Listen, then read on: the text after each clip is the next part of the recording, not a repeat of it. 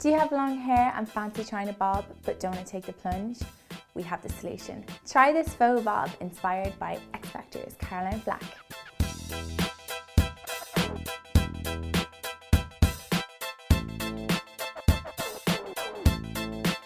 Okay, so for this look, I'm going to start off with my hair split in the middle, and then I'm going to decide what short layers can stay free. So I'm going to split the hair just about ear level. And with this hair, what I'm going to do is I'm going to plait it and then pin it in at the back of my head, so just to get it out of the way.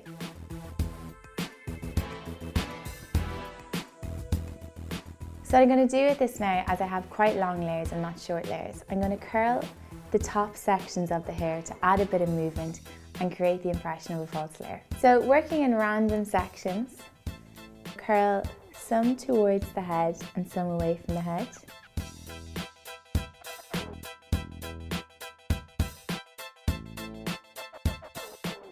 And now I'm just going to do the exact same thing on the other side.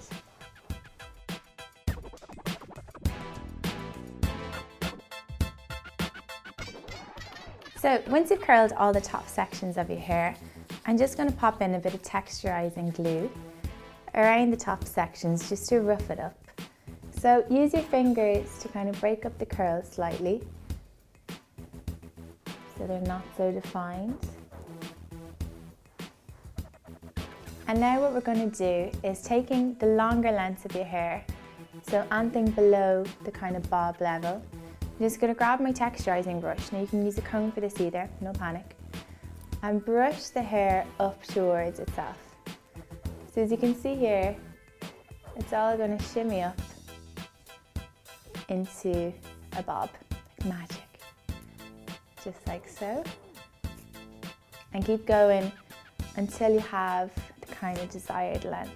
And then I'm going to grab a couple of bobby pins and I'm going to pull the hair back to cover the plaits as much as possible, and then slide into place under it to create just a kind of, not too perfect, but nearly there, false bob.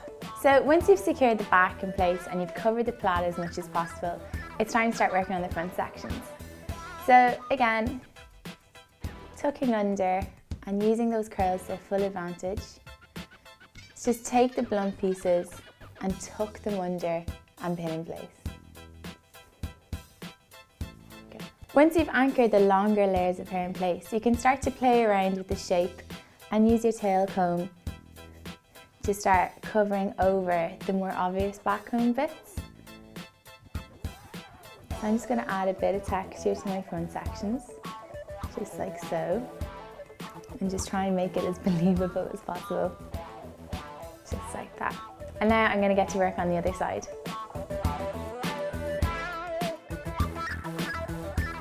Okay, so when you're finished with your look and you've pinned up all your stray bits, finish off with a good bit of hairspray. So there you go guys, a fake bob, the perfect way to try the trend without chopping off all your lovely locks. Quick note, this style does work better on slightly shorter hair. As you can see, with longer hair like mine, it can be a bit of a challenge. Thanks for watching everyone, and don't forget to check out the rest of the videos on Pose.